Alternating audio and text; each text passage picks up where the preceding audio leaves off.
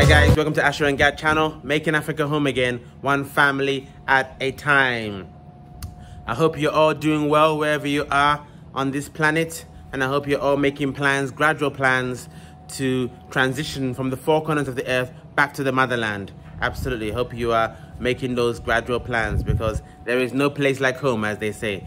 Right, anyway, so thanks to all our subscribers, our 11,000 plus subscribers. Well appreciated, love for the love.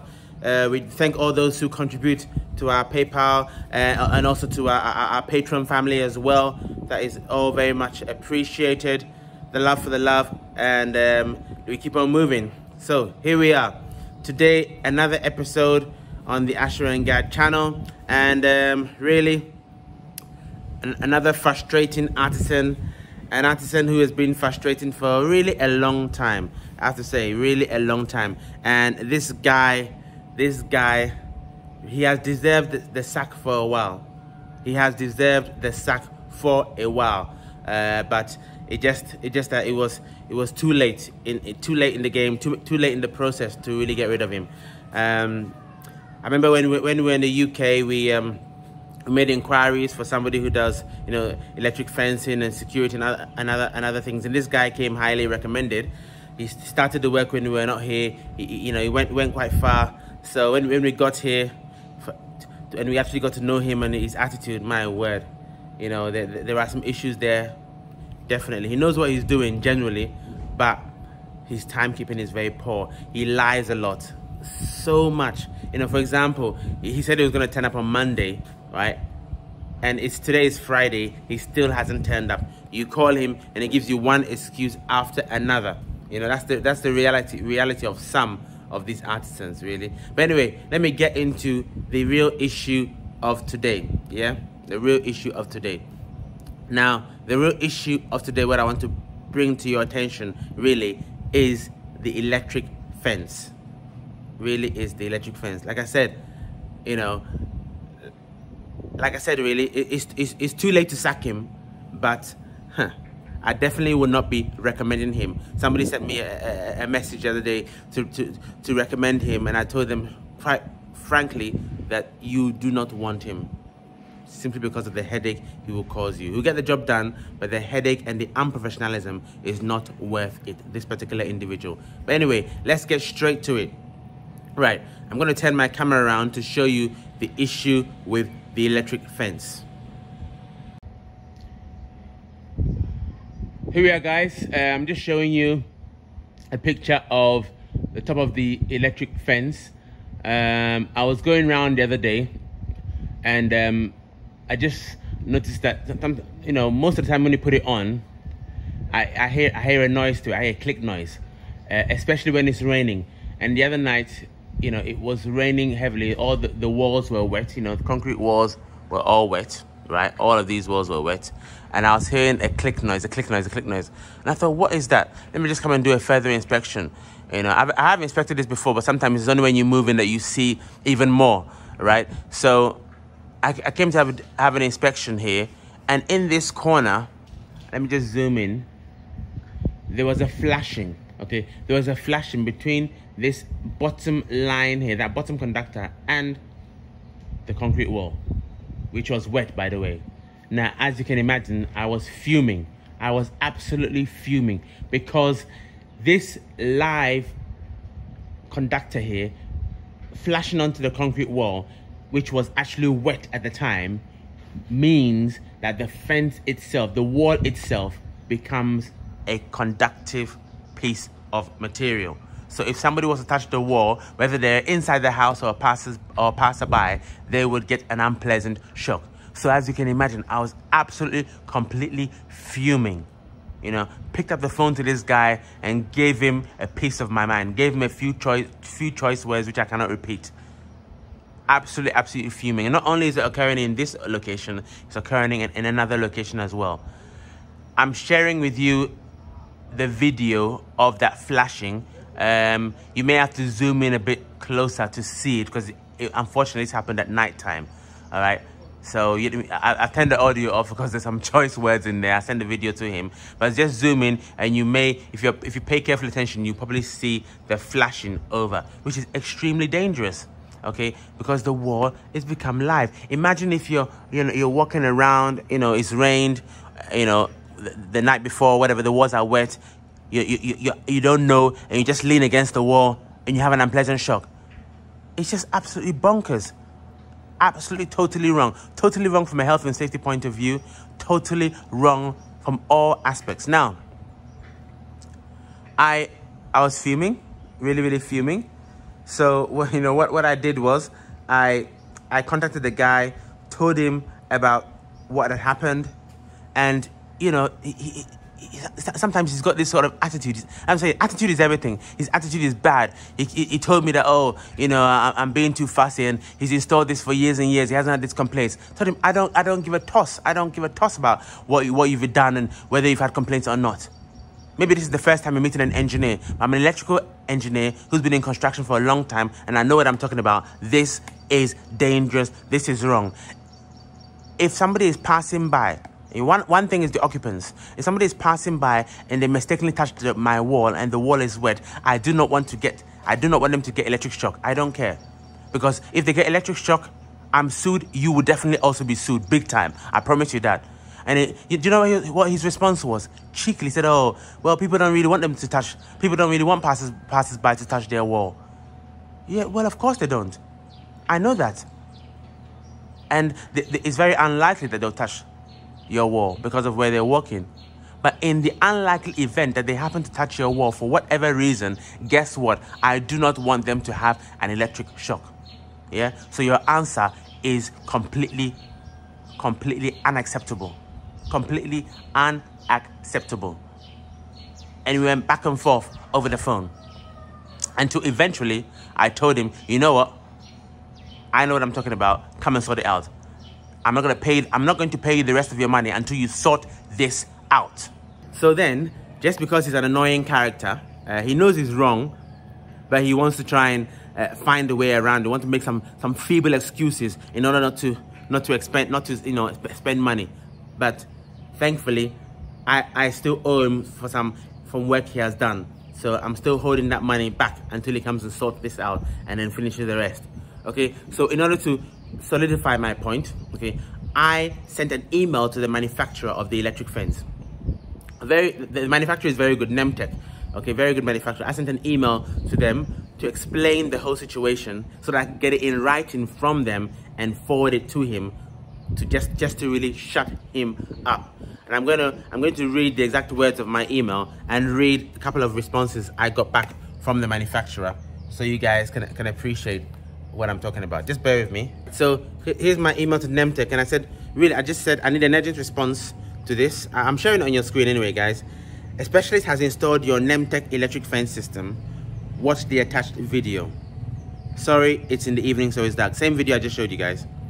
The first line is quite close to the top of the wall, and it's flashing onto the wall, which for me is very dangerous for the home occupants and passers-by. In this video, it is also raining slightly, and the concrete walls are wet, even worse. My question is, number one, what is the minimum distance the first wire needs to be above the top of the wall in order to prevent this scenario? Basically, I'm asking for the manufacturer's recommendation, okay? In this situation, is this situation as dangerous as I think? Apologies for the tone of the email, as I'm quite concerned, and it is aimed at the installer. So that was my email to them. I'm now sharing with you guys on your screen I got a number of responses from them as it happens, but I'm going to share with you the first response I got. Let me see if I can find it. Right, this is it. Right, so sharing it on your screen. Dear Kingsley, thank you for your email. Kindly note that all Nemtech energizers are designed to be non-lethal according to international regulations. That's good to hear. Therefore, it cannot kill or injure you. The shock received is very unpleasant, and once shocked, one does not want to be shocked again. I'm sure about that.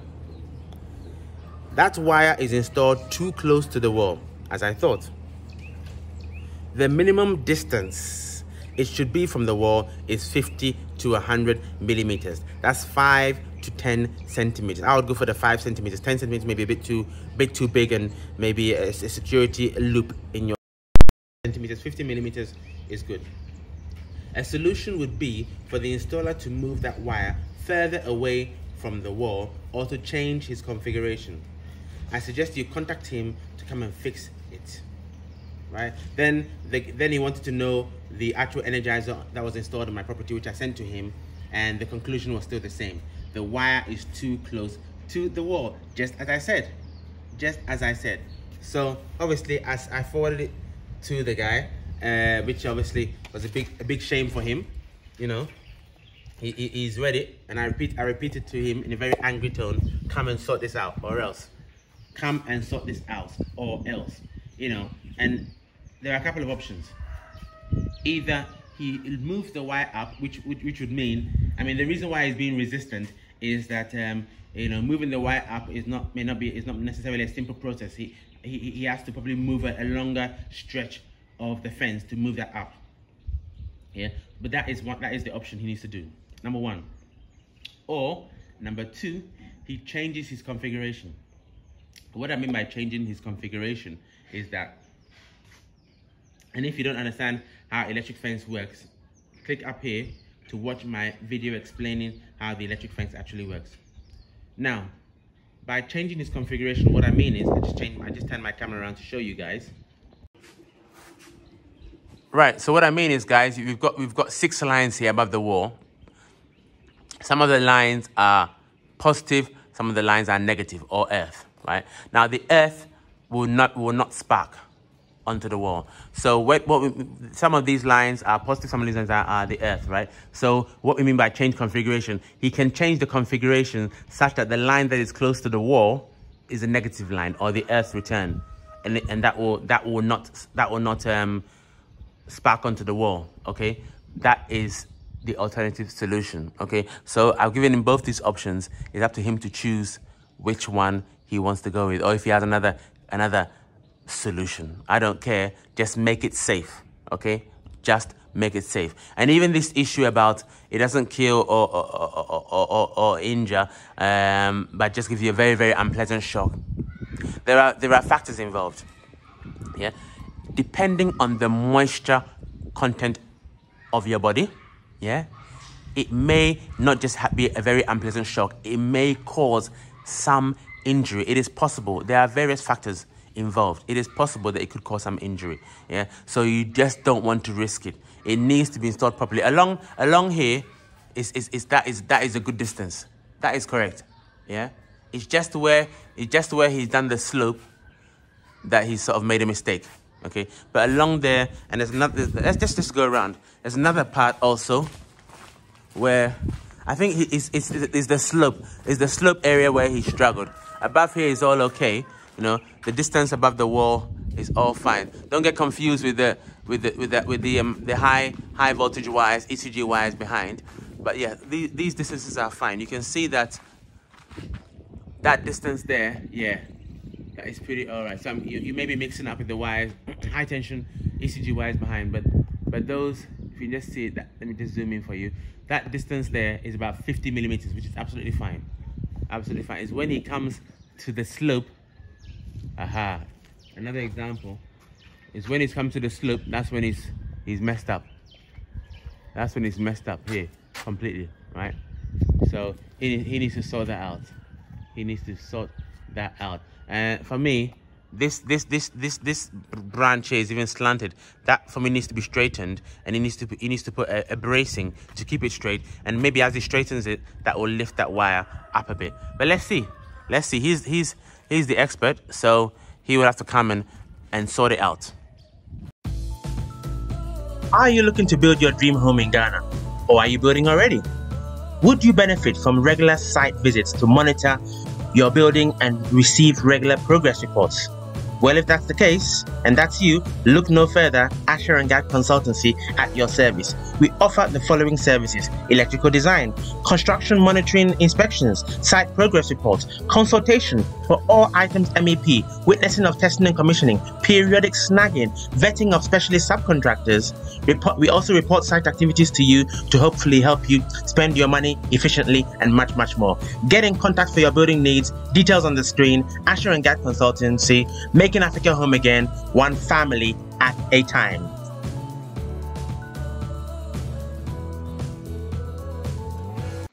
Okay guys, now not only is this a risk to the occupants or passers-by less so of a risk because there is some distance between the road where they walk and the wall, okay, but it's, you know, risk to occupants and even our dogs. Even our dogs, if our dog's body touch the wall and they get a shock, or seriously injured, whatever it is, I will not be happy at all, because we've invested in those dogs. We bought them with money. We've trained them for a while. So, and they serve a purpose. So I'll be very pissed off if that happens as well. So I told him all this, and he's still making feeble excuses. But because I'm holding his money, he's gonna come. We booked an appointment, and he's gonna come and sort it out. Even though it's gonna be painful for him, because obviously he's gonna have to do his labor all over again. But that's his problem, and his let's say lack of supervision maybe on his staff, okay, because his staff did it for him. Maybe he didn't come and supervise, he didn't come and do a quality check on something that's very, very dangerous. So that's really on him. Now guys, apart from the risk of an unpleasant shock, there's another thing. If that wire keeps on sparking onto the wall continuously, it could damage the high voltage transformer which is in the energizer. I'm showing you a picture on your screen. Okay, the manufacturer actually asked for my energizer, as I mentioned earlier. This is the energizer which is in the building. That is what is plugged into the socket, and that is what causes the fence to become energized. It puts about 8,000 or 9,000 volts on the fence. Okay, it's a pulsed volts, and that there's a transformer in there, and if it continuously is sparking onto the wall for a long time, it will damage the transformer. And guess what? That means the system will not last as long as it should do, and therefore it will break down, and you will have to spend more money to get it replaced. See, so these are the issues that you need to be aware of when your electric fence is being installed. Or even if you already have an electric fence, maybe yours is sparking, but you don't know what it is, so maybe you just ignored it. You thought it's just nothing because maybe somebody told you, oh, it doesn't mean anything. It does. So check your electric fence in your home. Make sure that the distances is correct. Make sure it's not sparking onto the wall either, so that not only is it safe, you don't have to spend money replacing it if the transformer gets damaged. So hopefully that was useful. Now guys, so come back to this guy again. Let's just walk around with you and show you a couple of things. Now, like I said, he genuinely knows what he's doing, apart from this cock up here. I know he's the one who installed the automated gate for us at the front. He installed all our CCTV. He installed the roof automated gate as well. So it does know what he's doing generally, but he is rather unreliable, and his attitude is definitely one that is questionable, very, very questionable. And tell you what, I'm not being funny, but he lies a lot. He lies so much, it's just unbearable. But anyway, what I wanted to say is, after he's installed the electric fence, okay, I have told him that everything, you need to test it so that I know that it's working properly. And then at that point he said, oh, he hasn't got the necessary equipment to test the electric fence. Now I know it's working because you can hear it, you can hear the buzzing, but as electrical systems go, you should be testing it with the right equipment to test that it's working properly, okay, and to test the walls and everything, right?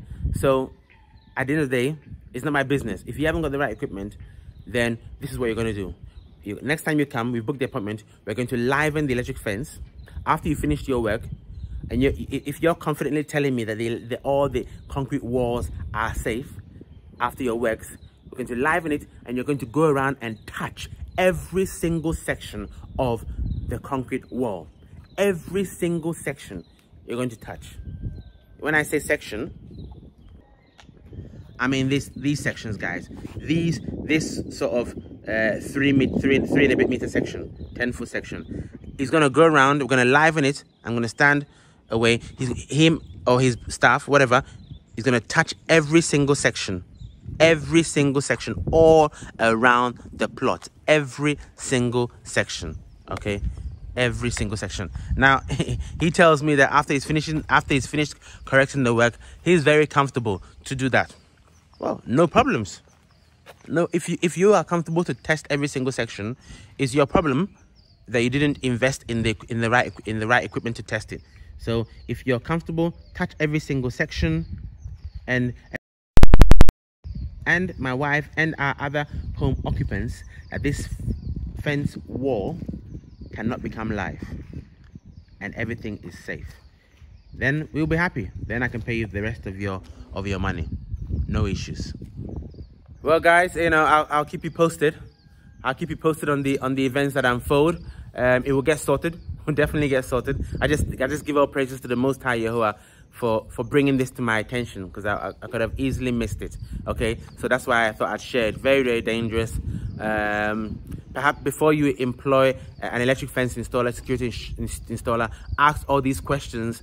Do they have the right equipment? Ask all these questions from what I've shared with you guys, so that you know that you're going to get the right thing installed. And even if you ask all the questions, some of them can give you all the right answers. That doesn't mean that they will install it correctly. Be on the ground yourself if you can. If you can't, then get somebody you trust to go and inspect, supervise, and monitor your construction as well. Because, you know, such you know, let's say incompetent situations, you know, can cause serious harm. You know, all over Ghana, even in the health service and other places, there have been incompetencies that have injured people and even been fatal, right? So this is not just about electric fence, about other things as well, you know. So that's this. You know, we have to be vigilant. You know, it's a developing country. You have to be vigilant, so that everything is safe and you get what you want in your building. So, guys, I will keep you posted. Okay, we'll definitely keep you posted about what happens, what transpires. We'll come and sort it out. So stay tuned to AsherGad channel. As usual, like, share, subscribe, hit the notification button so you always be aware when AsherGad upload a new video for your educational pleasure. All right. So from Gad, it is Kemesia, and from me, guys, Yebeshia. See you next time.